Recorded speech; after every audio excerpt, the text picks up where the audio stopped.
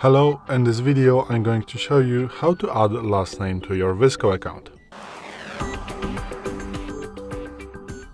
So, today in front of me is a Galaxy S24 Ultra, and if you want to add last name to your VSCO, you want to go open the VSCO application, then go to your profile, which is this icon, smiley icon right here on the bottom.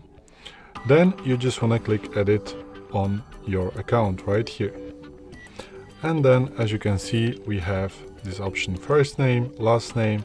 So here you can change it. Probably you're not going to have first name and last name as you created the account, but after all you're going to have it in this section right here. So last name, I'm going to leave it as it was. So, and after all you just click this icon, this tick right here. As you can see, this one is saving, and voila, you have just added your last name to your VSCO account. Thanks for watching. I hope this video helped you.